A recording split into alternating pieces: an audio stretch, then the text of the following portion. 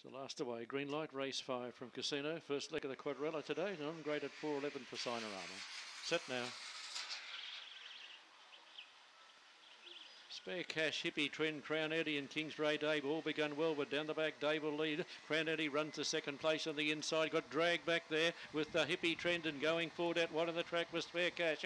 Bidding back then was Capoli Beach, a long way back then would have been the centre Warrior Rose, Stormy Thunder and Hardliner on the circle. Kingsbury Dave the leader, having another crack on the inside now with Spare Cash, and she's too strong. Spare Cash beat Kingsbury Dave, maybe Hippie Trend in front of Capoli Beach, and in the centre Warrior Rose. A long way back then would have been Stormy Thunder. So too was Capoli Beach, and Hardliner one of the last in with Crown Eddie.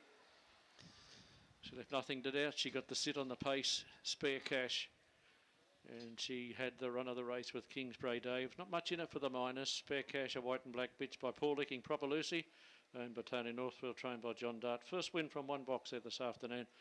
Left nothing to doubt. 23.45, home in 5.15 even. Very good first bit there of 8.45. 23.45 the overall time. Second of the event goes to the green Kingsbury Dave, and third to the checks Hippie Trend 1, 6 and 2. 23.45 officially fourth goes to number 4 Capoli Beach. 1, 6, 2 and 4 they finish. 1, 6, 2 and 4. 2.5 by 4 the margins. 2.5 by 4.